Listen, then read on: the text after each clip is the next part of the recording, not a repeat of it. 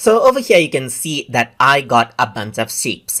And if I were to select all of these right here by clicking and dragging, I can go around and change around the line style right here, just like this. And you can see it affects everything out right here. But let's say what I want to do is I just want to affect out the shapes that we see right here and not the lines. So in that case, what you can do is you can utilize a feature called Select Vertices, which will help us to select only the shapes that we have right here. So to do that, I'm going to go around over here onto Edit, and over here you can see Select Vertices is an option.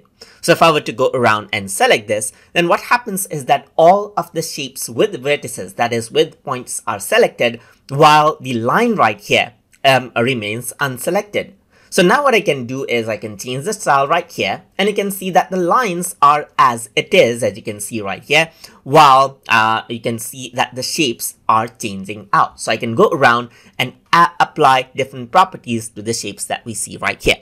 If I were to go around over here onto Select Vertices right here, then we can go around and select out line right here and select out, let's say for example, color, just like this. And you can see only the shapes are affected.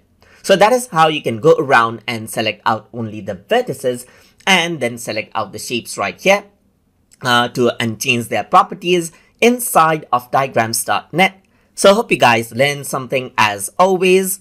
And as always, please like, comment, share, and subscribe.